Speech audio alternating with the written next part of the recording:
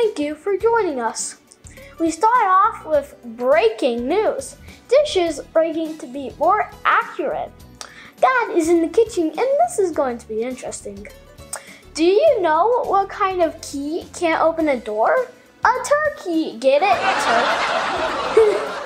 Today is Thanksgiving. Gobble gobble.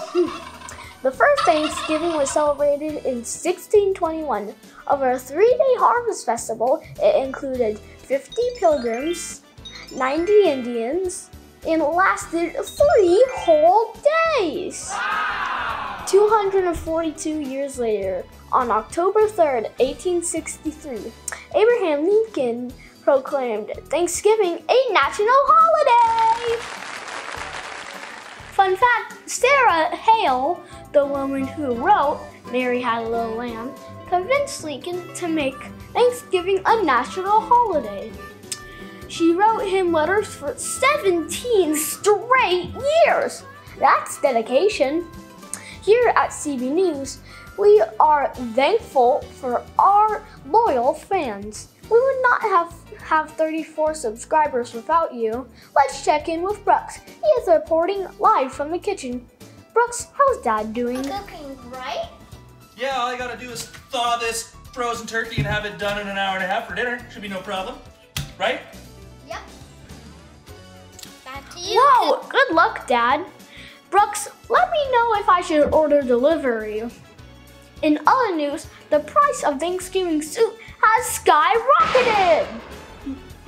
Reports are coming in that it's due to the 24 carats. Get it? 24 carats? A recent poll on our website proved that cranberries are still the most hated food served on Thanksgiving dinner. I'm sorry, cranberries. And pumpkin pie is the worst dessert, I gotta say. I agree with the people on this one. Let's check back in with Dad and Brooks. Thanks, Coop. I think it's going under control.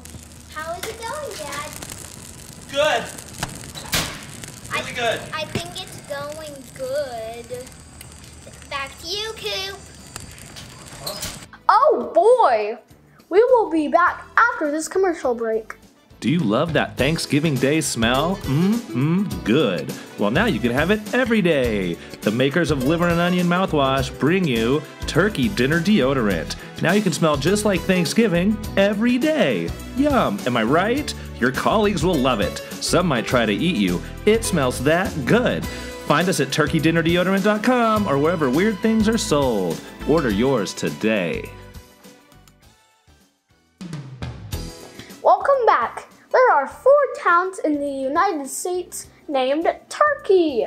They can be found in Arizona, Texas, Louisiana, and North Carolina. I know where we are going on our next road trip. Yum! In 1926, President Calvin Coolidge received a Thanksgiving gift in the form of a live raccoon. As odd as it is, he adopted the raccoon and named it Rebecca. How cool is that? My family asked me to stop telling Thanksgiving jokes, but I can't quit cold turkey. Thank you for joining us today. We hope you and yours have a great holiday. What do you call cheese that isn't yours? Nacho cheese. Bye.